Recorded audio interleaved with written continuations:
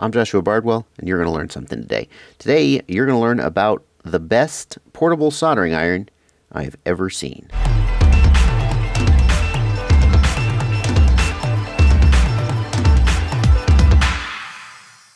This is the TS100 portable soldering iron, and yes, as I suggested in the intro, I think it's the best portable soldering iron. It's certainly the best I've ever seen, and perhaps it's the best on the market right now.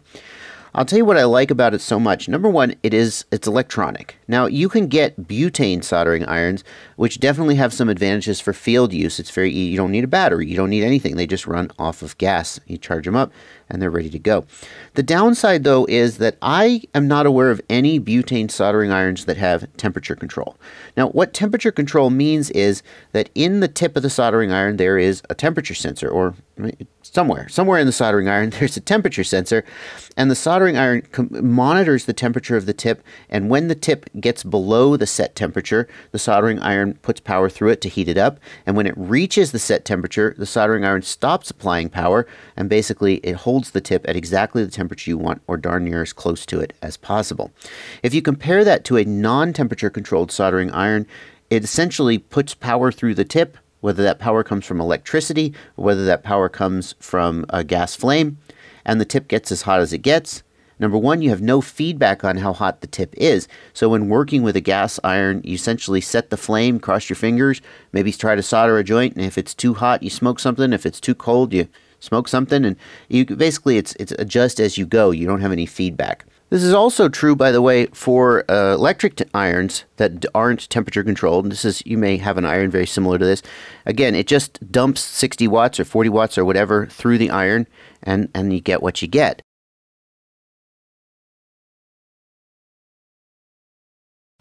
Temperature control is really important because having the iron at the proper temperature is critical to good soldering. As we see here down at the base, this iron can run off of anything from 12 to 24 volts input power.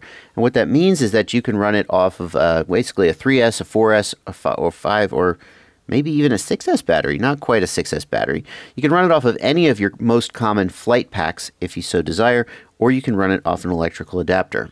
The plug that's used for this is a 5.5 millimeter by 2.5 millimeter plug. This is not the same plug that you're going to see on like your Fat Shark goggles. You can see, I don't know if you can quite see, but the outer diameter is the same. It's a 5.5 millimeter outer diameter, but the inner pin is thicker. So if, like me, you have a bunch of these plugs lying around waiting to be soldered up, you are out of luck. You're going to need to get a different size adapter. But basically you can make or you can buy an XT60 to 5.5 by 2.5 millimeter adapter, and you can plug it in to any common 4S battery, 3S. The way it works is the higher the input voltage, the more power the iron has, which means that it heats up faster from idle and it recovers faster if it cools down because you're working on a joint. You can run it off of 3S or a car battery, but it's going to be a little bit slower. If you're running it off of 4S or 5S, or on the bench, you can run it off of like a 19 or 20 volt laptop power supply. It'll recover faster and you'll be able to work a little bit faster. Let me plug this in. I'm going to plug it into a 4S battery. When I do that, it will power on, and it doesn't immediately start heating up, thankfully. So you're not going to accidentally plug this in and burn yourself or light something on fire. You have to press this button, and it will begin to heat up. And watch how fast it heats up to the operating temperature.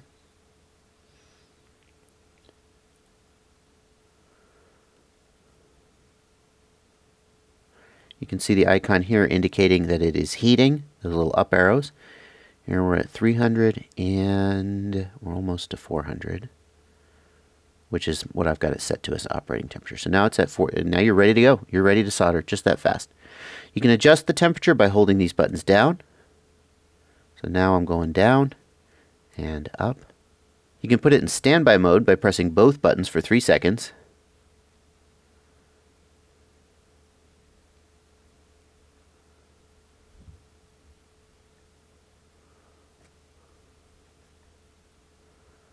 And take it out of standby mode by just pressing that button again.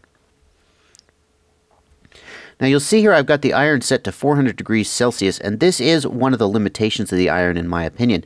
The maximum temperature is 400 degrees Celsius. I would consider that to be the minimum temperature I would consider using for most kinds of soldering that I do on a mini quad. I might even use a temperature as high as 450, depending on if I was doing like a big 12 gauge wire or a ground pad on a PDB. That additional heat helps get the joint up to temperature quicker and lets you get in, get out, and not overheat things. So if this iron would be almost perfect if it went as high as 450, but it just doesn't, and that's probably due to its small physical size. There's only so much heat dissipation you can get out of something like this.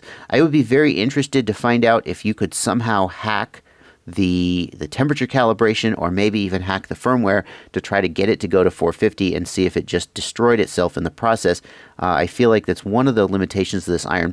I'm going to show you a little bit later in the video how it handles like a 12 gauge wire, and you'll see what I mean.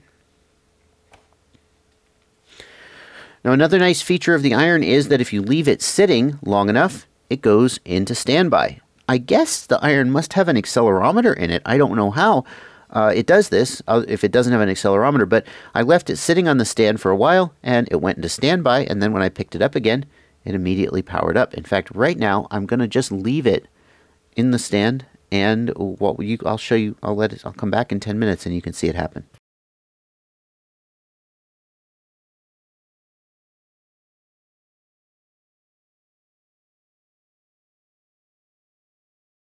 Well, that didn't take as long as I thought.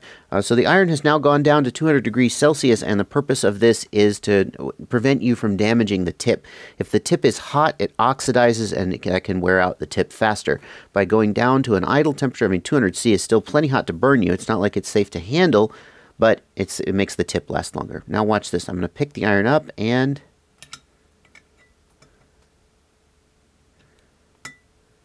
there we go. See, I didn't touch any of the buttons. It's an accelerometer. It has to have it. That's so cool. This is a feature that I wish my freaking $100 Hacko, how do you say that? My freaking $100 bench soldering iron had the ability to detect when you're working with the iron and turn the temperature down when you're not. I once left my Hacko on all night by accident, and it damaged the tip.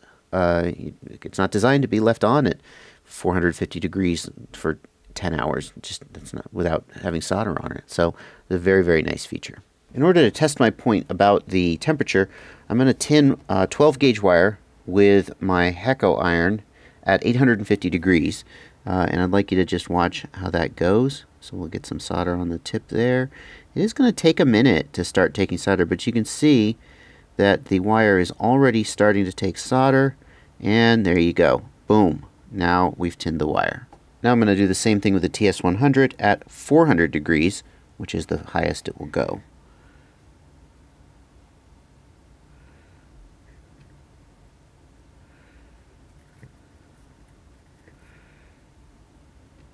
And it's getting there. Oh, it's not quite there.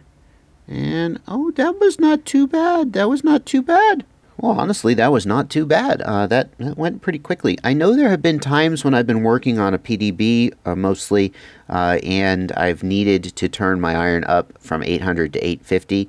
It certainly makes the job go quicker at least, but that was pretty capable even on a 12 gauge wire. Certainly fast enough for a field repair. Another factor that's really important when considering a soldering iron is the quality of the tips. Now, there's no way to judge the quality of this tip without using it and seeing basically how fast it wears out, how fast it oxidizes.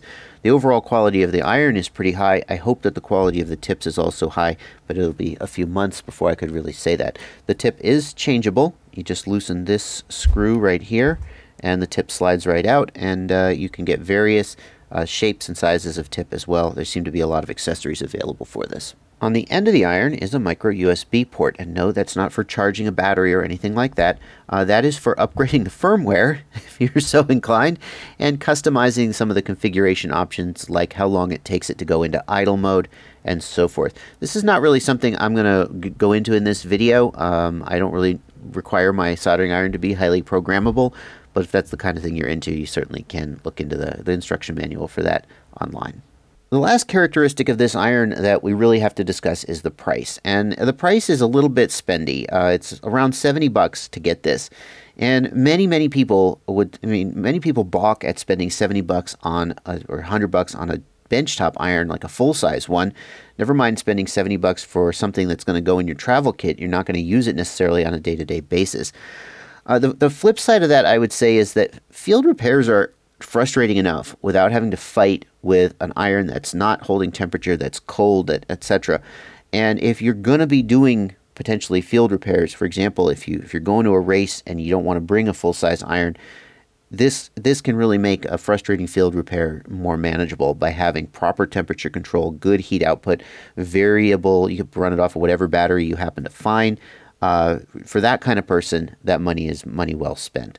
I definitely don't think this should be the first thing you buy if you're getting into the hobby and you want soldering. If you're just getting into the hobby and you're looking at a soldering iron, don't worry about portability, I think, so much. You're not going to be doing field repairs necessarily. You're probably going to be struggling to build on the bench, right? There's another iron I've covered, which is about $20. It's decent. I'll point you to the review of that. It's not portable, but if you're just getting into the hobby and you want a decent iron for relatively cheap, that's the one I would recommend. I'll put a link in the upper right. Bing. Okay. But if you're looking for a good portable soldering iron, I think this is the best one you can get. Yeah, for all the reasons I've told you here. Okay. Thanks for watching. Happy flying.